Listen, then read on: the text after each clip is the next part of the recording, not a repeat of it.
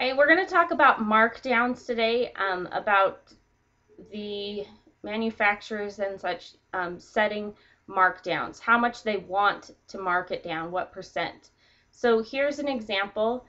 We're looking at the regular selling price of a recliner is $175. The markdown is 28%. What is the sale price going to be?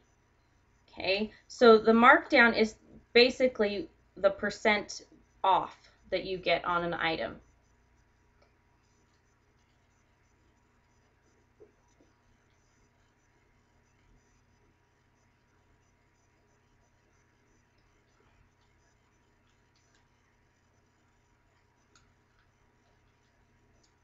Okay, so when we look at this, oh, we've already got, they're getting 28% off. So here's one way to calculate it. You take the price times the 28%, and we get $49 off. That's the markdown.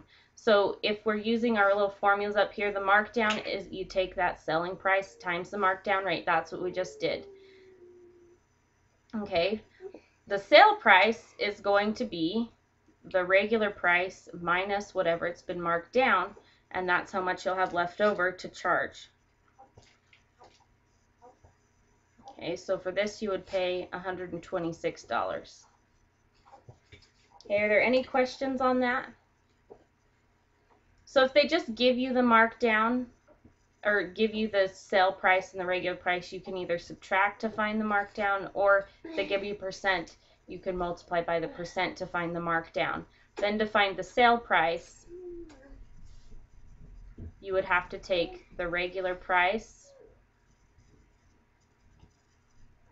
minus the markdown. And that's not one that they put up there. Okay, let's try another one. Here's Jan. Jan has a clearance on overstocked shirts. Shirts that usually sell for $45 and $29. What's the markdown?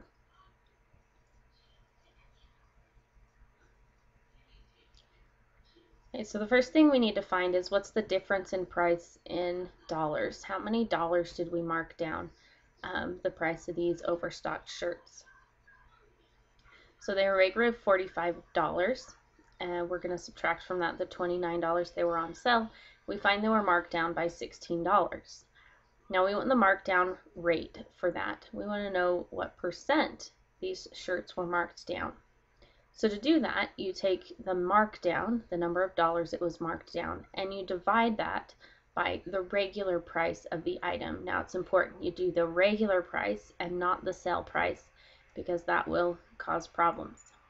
And this will give us our rate if we take the markdown divided by the regular price of the item. So that would be $16 divided by $45.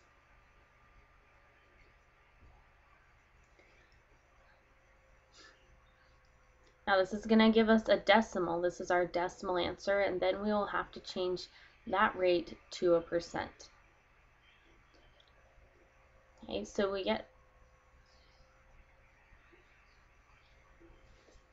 about 0.36. Okay, and then we change that to a percent, it would be 36%. So our markdown is 36%.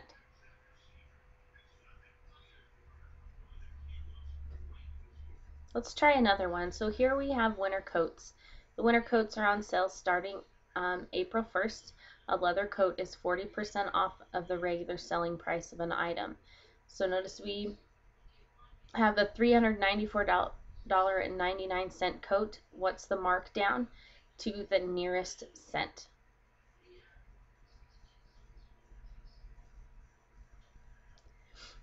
Okay, so up there we have two ways to find the markdown. Notice we can either subtract, or if we're given the rate, if we take the regular selling price of the item, $394.99, times our rate of 40%, then we can go ahead and solve this.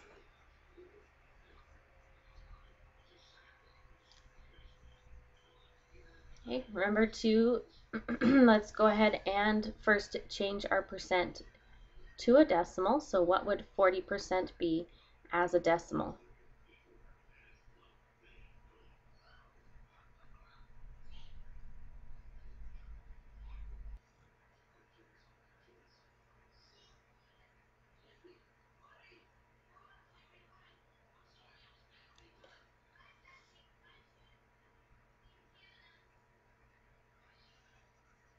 All right, taking a look at this problem, what are we going to be doing here? Winter coats are on sale.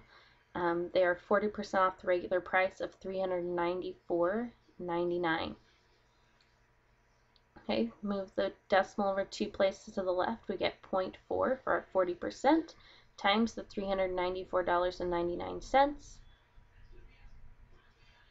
And that gives us 157.996. Now remember, we're supposed to round to the nearest cent here, which would cut it off right there.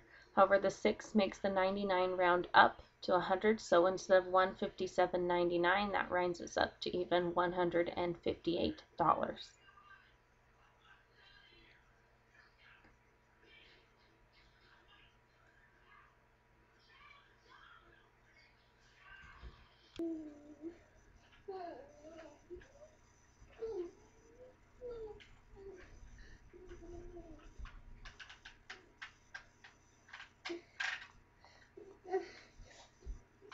All right, any questions?